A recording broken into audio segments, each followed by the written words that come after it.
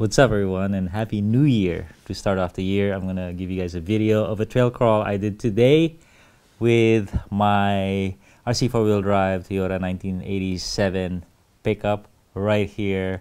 It is the Marty McFly edition, Back to the Future.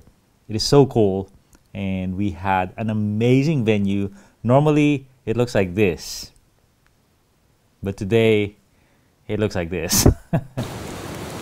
So my run was cut a little short. I couldn't cross that trail. I think if you slip in that water, you die.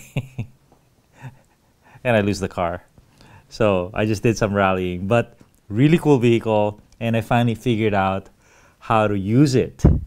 You know, RC four-wheel drive, you can't be abusing it. I finally figured out how to set this vehicle up and how to drive it. How to set it up. These little KC lights, had to super glue them on. They kept falling off and it was frustrating me.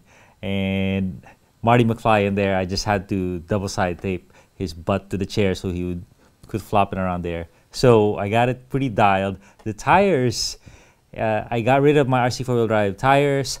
I got these same size still, but I got higher axis for grip, and I got dual stage foams in this small 4.2 inch. So super cool. And then there was a part that kept breaking. This one, I think it's the front axle drive shaft. This part is just so brittle.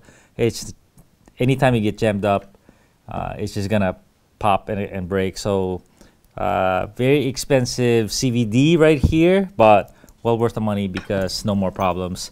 And then the other part of the mod is just driver mod. You know, just don't jam it up and don't punch it. You know, like I do with all my Traxxas and whatnot. You know, this is a like a real vehicle, a gentle vehicle. You know, don't ruin it. It's not meant for that.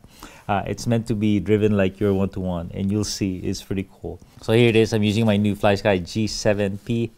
I think I got a good strong servo, and then with these tires, really cool. I put a 1080 ESC. You need some modulation on this.